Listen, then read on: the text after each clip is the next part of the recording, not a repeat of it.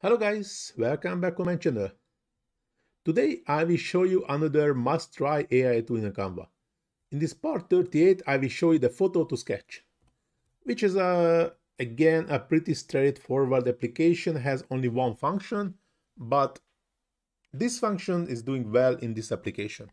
As you can see in the screen, we can create a mesmerizing sketch image from any normal photo.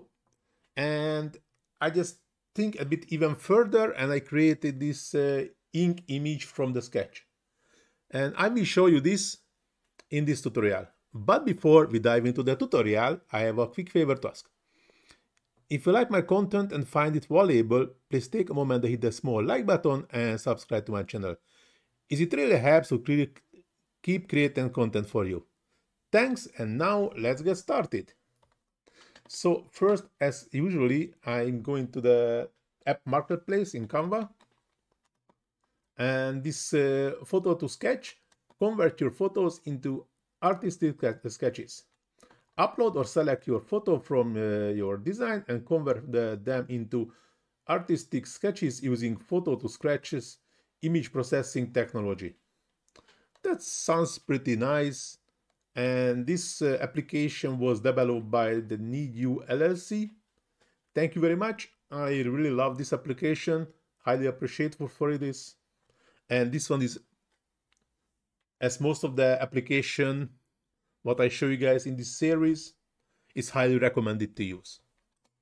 So now, I already inserted the same image to my Canva. I just selecting it, go into the apps,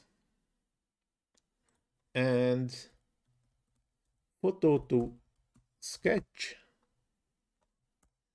enter, and now we have to be careful a bit. As you can see, there is already more than one photo to sketch application, and also with something similar name. I didn't test the other ones. This one with this colorful pencil, this one what I'm using, and this one works perfectly.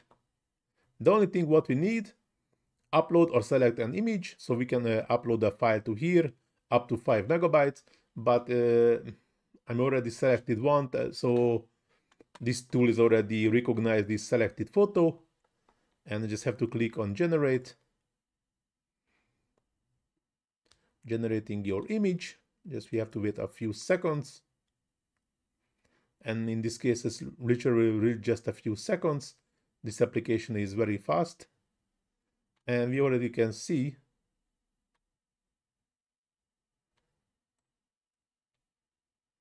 it's something wrong with this image what I used. I think would like to see, no, there is no background on it, so I don't know why this application added some background.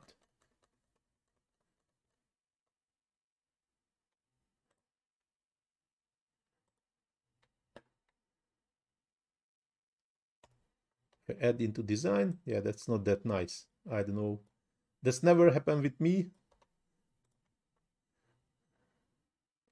But what if I removing the background? That's also good. This happened with me when I choose the original picture with the background. But now you can see there is no background on the images. But this also works when I removing the background after. So I just have to duplicate this image. I already don't need this application anymore. So I will create this ink style image from this sketch. So I just selecting the image, edit, scrolling down, effects, duotone, and just click on the first one and change the black to this blue purplish, like this ink colorish color. Of course, we can choose any other, but I prefer this bluish color like this, and it's really nice. This is the final outcome. I think that looks very nice. This application works very well. I really like it. Highly appreciated for the developers, and in this case, this application is highly recommended. But now this tutorial is going to the end. Hope so you like it. If you really like it, please do not forget to hit the small like button, subscribe to my channel, leave comment in the comment section if you're struggling anything in a Canva, and I try to answer as soon as possible. Please also visit my Facebook page. You can find a link in the description where you can find another Canva tutorials, not only from me, also from another great Canva experts.